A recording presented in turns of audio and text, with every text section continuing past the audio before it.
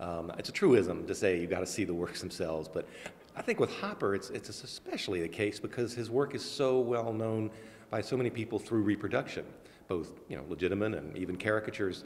And what I've taken away from this exhibition, and I've known his work all my life, and I've seen is just how beautiful these paintings and watercolors are. They really are. They're powerful images, in their own right as images, but they also as works of art are just really wonderful.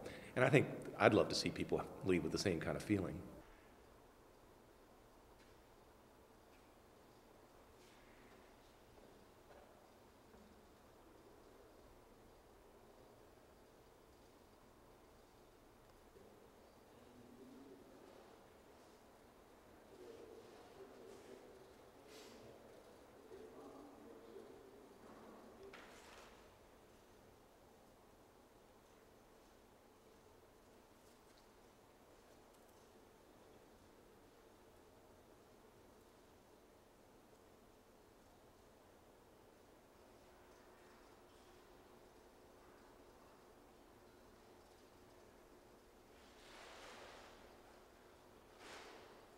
Obviously, throughout his career, light is just essential in his black and white etchings and the watercolors and the paintings. And when he said, "I'm after me," and you see that painting of light, I don't know, that just seems to be. I've been asked today about, somebody said, "Well, he really liked windows, didn't he?" And I said, "Yeah, I think he liked light, and windows let in light, or they let you look in and see."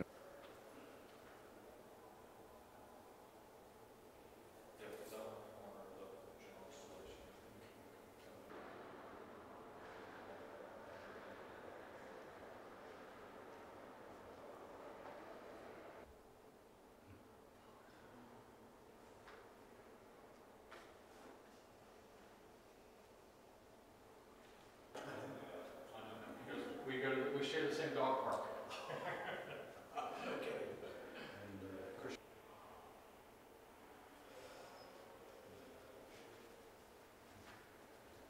I mean, there are questions where you wonder, what is the woman in Western Motel? She's just in this room.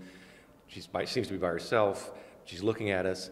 The question is almost not sort of so much what's going on as what are we supposed to make of this?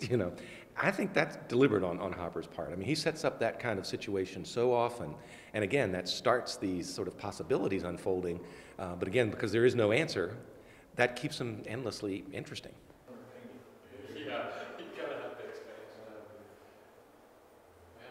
Have a sneak peek it out.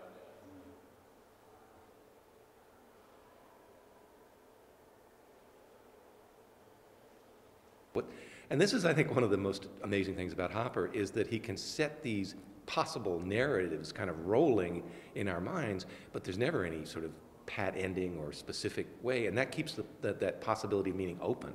And I think that's what makes his paintings really timeless. I mean, these are paintings from the first half of the 20th century. It's a long time ago now, and yet they still seem kind of modern and very much part of our experience.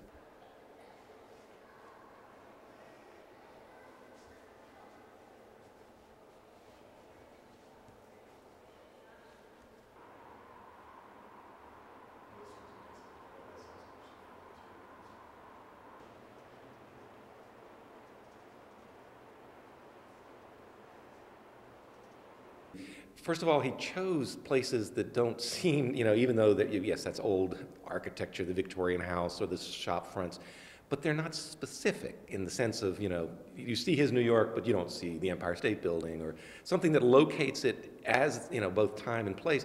And in fact, some of these scenes could be anywhere. They could be, a city in the South, in the Midwest, in the West Coast. And again, that keeps them from being dated. They're not tied in that specific way to some place and time.